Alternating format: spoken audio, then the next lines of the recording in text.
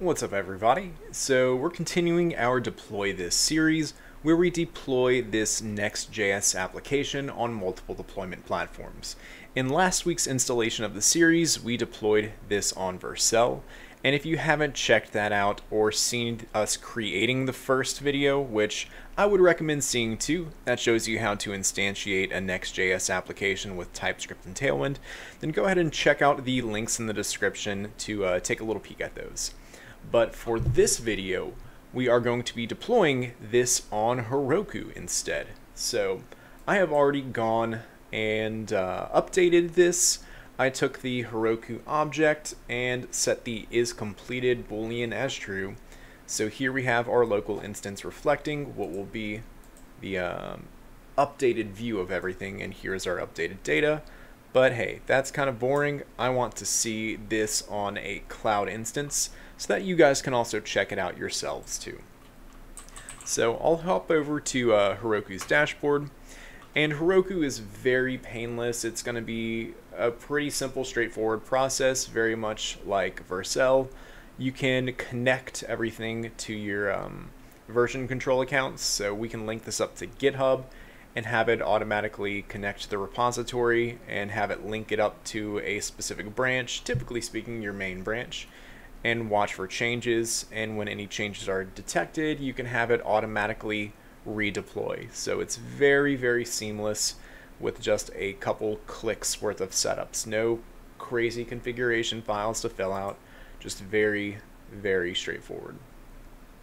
I do recommend, let's see, making sure you've got your account security in place because, well, just like with any other deployment platform, you want to make sure that you have your security in place. And the reason why is you'll have a credit card tied to an account that can deploy virtual infrastructure.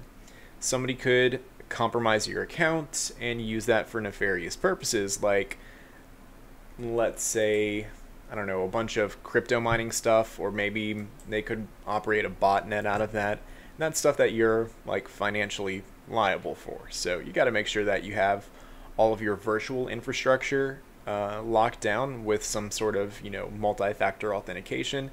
Same thing goes for version control. You also want to make sure that you have that securely locked down as well, in addition to any emails or communication accounts. You just want to make sure that you're using good security practices. But enough of that little soapbox. So with Heroku, when you create an application, it has to be a name that is globally unique across all of Heroku. So we'll try deploy this, and that is actually not available. So this part sucks about Heroku, is coming up with some kind of name that serves well for your application. Well, I don't want to end it with a hyphen, but I mean, that is technically available. And like, deploy this Heroku is kind of redundant because that's the subdomain this application's name will be. And it would be like deploy this heroku.herokuapp.com. I'll call it like P3 or part -3. We'll do that. Okay.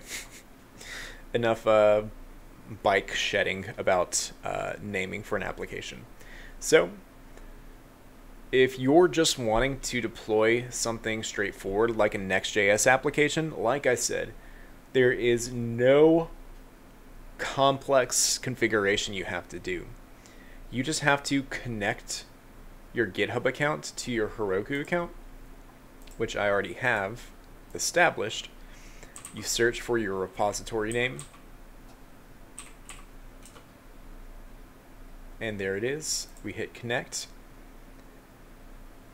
And like I was saying earlier, we can have automated redeployment. I don't have any continuous integration. That's for like another video series way down the line. But you can enable all your CI to pass before having it automatically redeploy, which is really cool. Since I don't have CI though, it doesn't really matter. I'm just going to click enable automatic deploys. So every time you push to main, the app redeploys, which is really awesome, hands-free. You just manage all of your, PRs, and then once you've got a good stable release, you'll have your cloud application, redeploy to point to the latest production build. And then to go ahead and kick off this very first one, I'll manually click deploy branch. There are some limitations with Heroku. Vercel is really nice, what we saw in last week's instance, in that it's going to keep those servers online 24/7. Heroku does not quite do that. You have a more limited amount of time. So if your Heroku instance, which they refer to as dynos, D-Y-N-O, if you have not had an active presence on that dyno in the last either 15 or 30 minutes, they'll suspend the application to save themselves on, CPU time, save themselves a little bit of, electricity money, which is fine because, nobody's using it. But that does mean for the next person to reuse your application, it will take about 10 to 15 seconds to spin that dyno back up. So that is just a smaller limitation of Heroku, which is fine. If you do need to have something persist, they have very inexpensive offerings. You can upgrade your application to be a persistent dyno. You get a lot more resources allocated than what the free tier offerings give you, and it also keeps it online 24/7.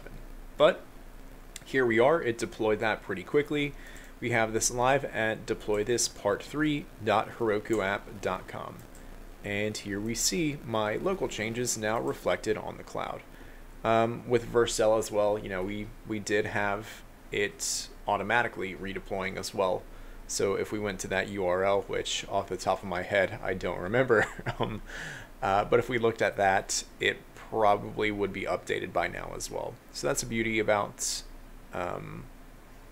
cloud platforms. Even if I have this distributed across multiple deployment platforms, they're all watching the same thing. If I update main, they're going to go ahead and spin up a new build of it, and they'll always be reflecting my latest production builds. So that's the great part about cloud deployments. But this is just a very quick little TLDR of deploying a Next.js application with Heroku. Some other frameworks might be a little more set up, but Next.js, as we just saw, was really, really seamless. So that's just about all I have for talking about Heroku with Next.js. But if you have any questions or you want to see the subsequent deployment platforms that we have planned, like DigitalOcean and AWS, go ahead and subscribe so you can see those videos and be notified when a new video is updated. Otherwise, I'll catch you in the next one. See y'all later.